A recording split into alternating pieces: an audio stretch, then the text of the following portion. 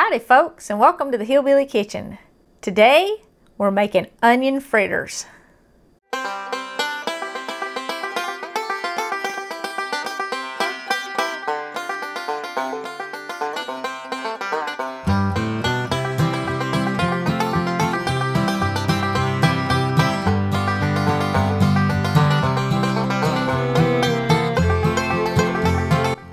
Onion fritters are a really simple, really old side dish or appetizer or snack, and they're pretty quick. I'm going to get started mixing stuff up here because I want to let my fritter batter set just a minute before I start frying it, and I'll talk about it as I mix it up. But real quick, you need 3/4 cup of flour, and I'm using all-purpose today. So I also have 2 teaspoons of baking powder, and you want a little salt in that, but you want a little more salt for your onions. You can adjust it anywhere from 1 to 2 teaspoons. I have about 1.5 teaspoons. It brings out the flavor of the onions and really makes them good. I've also got almost 1 teaspoon of pepper, and the salt and the pepper, like I said, they're just mainly to taste. You adjust them. I have 1 tablespoon of regular cornmeal. Now, you could do these with like a cornmeal mix type thing if you wanted to, instead of using the flour. But that tablespoon of cornmeal really is going to add some flavor to them. And I've got 1 tablespoon of sugar. Those are both optional, and you can adjust them to suit your taste. I've got about 2.5 cups of chopped onions. And you can do these with any onions, but they are really good with a sweet onion, and in particular a Vidalia onion if you can get it. Those are grown in Vidalia, Georgia, and that's the only place in the world they're grown, but there are sweet onions from other places. And I've got 3/4 cup of milk here. Any milk at all will work. It doesn't matter what fat percentage it is or anything like that, just any milk. So let's get started here real quick. I'm going to combine my flour and my cornmeal and my sugar. And like I said, the cornmeal, you don't have to have it, and the sugar, you don't have to do it, but it's really going to make it taste better. The salt and the pepper are to taste. You do want to do the baking powder. And if you have self-rising flour, you want to add a little bit of baking powder to it and a little bit of salt.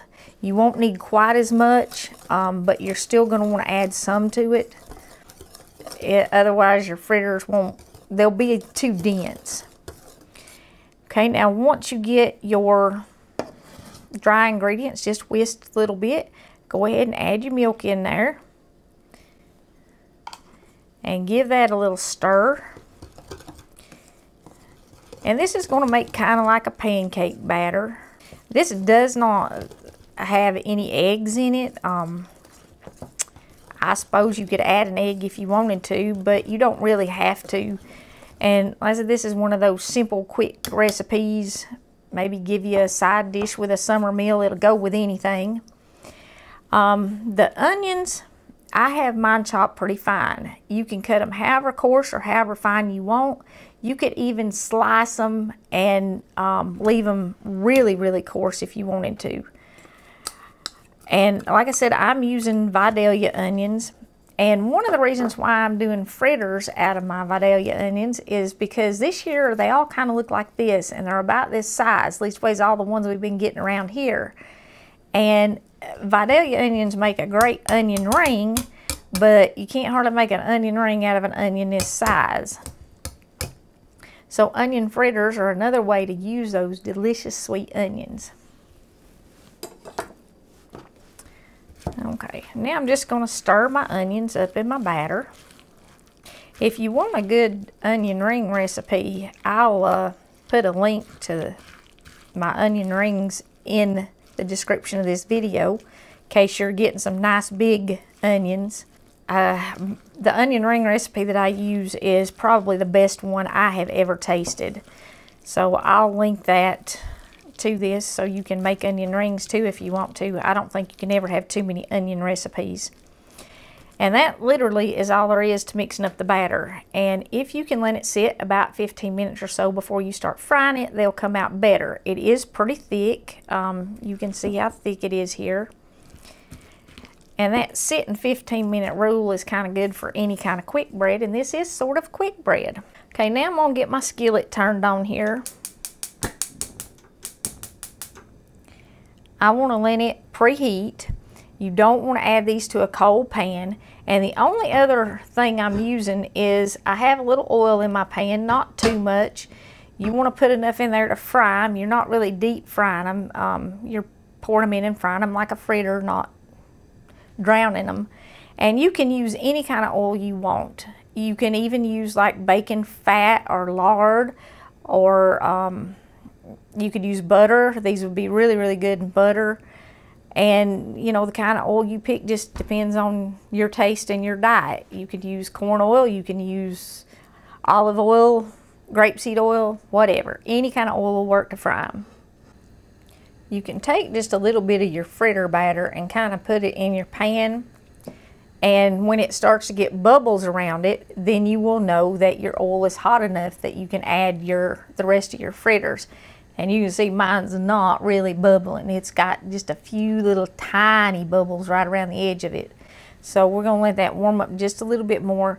I said you definitely don't want to put them in a cold pan. They'll spread way out and they'll stick and be soggy. Waiting until that oil gets hot will make sure the outside of your fritter is nice and crisp. Okay, I'm starting to get some pretty good bubbles now, so I'm going to go ahead and start adding my fritters. And how big you make these or how small you make them is kind of up to you. I don't like mine too big because I like for them to get done all the way through in the middle. But I like them big enough, you know, so you know you got something on your plate. And once the pan gets good and hot, you do want to turn your heat down a little bit. We're going to cook them on about medium. Don't crowd them too much. You don't need to try to make them all at one time because it don't take too long to cook them, just a few minutes on each side until they're nice and golden brown. And when they're nice and golden brown on the outside, they'll be done on the inside. While these are cooking, I kind of want to share something with those of you who share your faith publicly, maybe to help encourage you and help you deal with those people who can be very, very critical. I know there are more and more people online who are sharing their faith, and a lot of folks are having trouble dealing with how critical some people are of that. That's a good thing. Luke 6:22 says, "Blessed are ye, when men shall hate you, and when they shall separate you from their company, and they shall reproach you, and cast out your name as evil, for the Son of Man's sake." If you are sharing Jesus, and people are hating you and rejecting you and separating themselves from you, that means you're doing something good. It means God is pleased with you and He is going to bless you. Okay, let's check on our fritters. The way you know when any fritter is ready to turn is when your little bubbles on the top start to pop. That's the same with pancakes or corn fritters or onion fritters or anything else. If the bubbles on the top start popping, you know it's ready to flip it over. It's not going to fall apart, and it's going to be done on the other side. So if you're one of my brothers or sisters who's been on YouTube or Facebook or anywhere else, and you've been sharing your faith and people are leaving negative comments, don't let that discourage you. That's a good thing. It really is. And God's going to bless you for doing that. But the way that we handle it should be in a biblical way. God doesn't want us to argue with those people who disagree with us. He doesn't want us to force our point of view on those people who disagree with us. He gives everybody free will. And what Matthew 10:14 says, "And whosoever shall not receive you, nor hear your words, when you depart out of that house or that city, shake off the dust of your feet." That means when you've told them, if they disagree with you, if they reject it, if they are mean about it, don't dwell on that. Don't let that bother you. Don't argue with them. Shake off the dust and move on. Now, that's easy to do in an online platform. You simply delete the comment and block the person. I don't believe that God wants us getting in that ditch with those people and arguing with them. He said if they don't hear you, if they reject you, go on.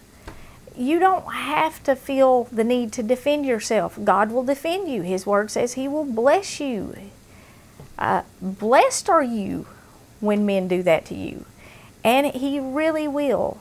So if you're online and you're sharing your faith, or if you're just sharing your faith in a public way at your job or wherever, and people are mean about it, don't argue with them. Don't get in that ditch with them. Brush the dust off and move on and keep going.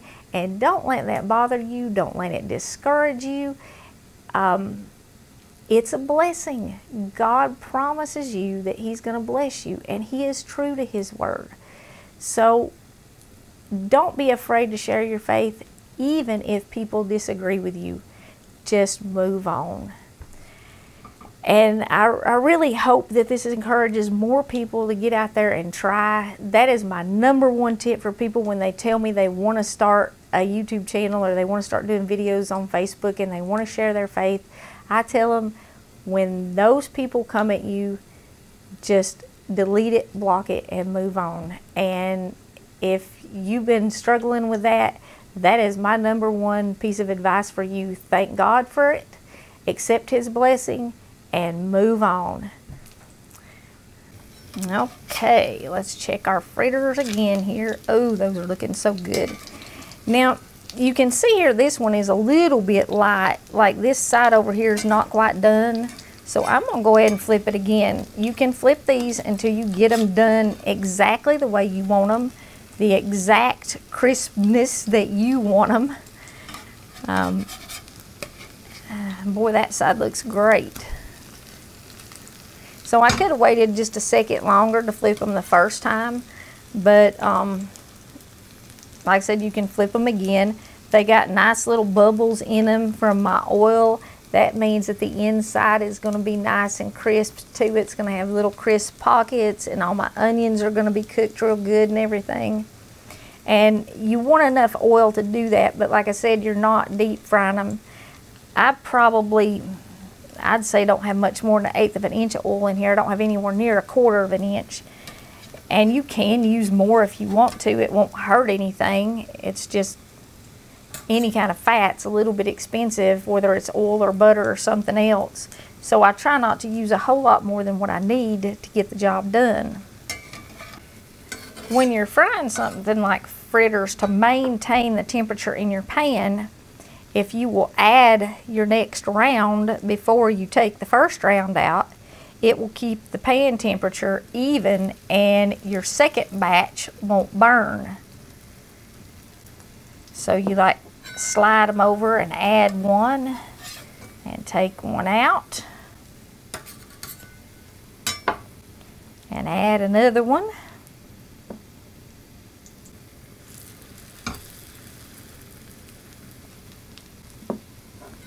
And take one out.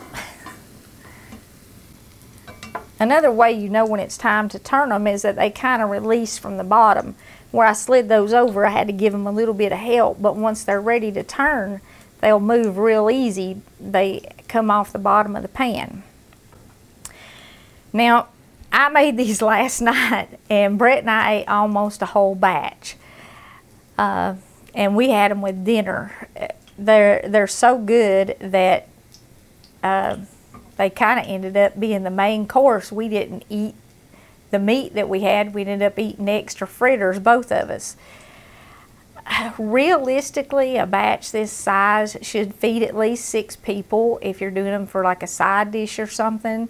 If you're doing them for an appetizer, maybe 4 people. But it's super easy to double it, and you know, you can put them in the oven to keep them warm if you're making a whole bunch, if you want to serve them with dinner. If I was doing them for dinner, I would like mix up my batter and then peel my mashed potatoes and stuff like that and cook these while I was cooking everything else.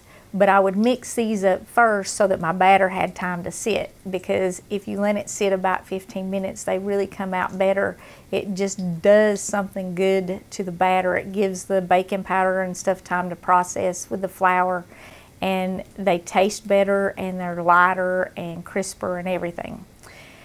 So I hope you hang on to this recipe. This is a really good, easy onion recipe.